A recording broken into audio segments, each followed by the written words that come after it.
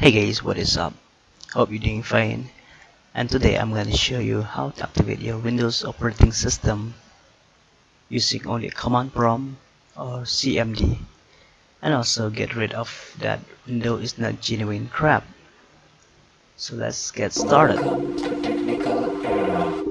First, what you need to do is you need to search for CMD or command prompt, but I prefer CMD because it's short, so it's fast, and also make sure you run it as an administrator and click yes. So now what you need to do is, as you can see here, I got a green terminal and a black background color. I mean a green foreground and a black background. So you can do that, just write color 0A.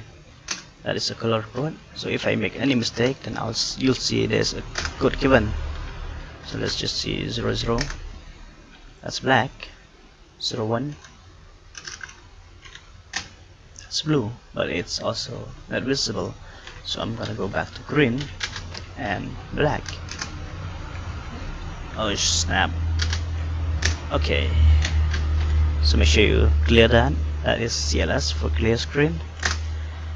And now we're gonna focus on activating our machine. So what you need to do is you just need to type slmgr, give it space, and then hyphen, and make sure you type REARM and just press enter. It'll take some time for your command to be success. When it's success, then your system is fine. So as you can see here, Windows script host, I've got a pop-up box that says command completed successfully. Please restart the system for the changes to take effect. So what you need to do is you just need to restart your system, and then everything is activated. I mean your system is activated, not everything, and also the window is genuine. So with that, thank you so much for watching, and make sure you subscribe to my channel, and don't forget to comment. If you have any problem, I'll be there to help you, and also do like. With that, thank you for watching once again, and peace out.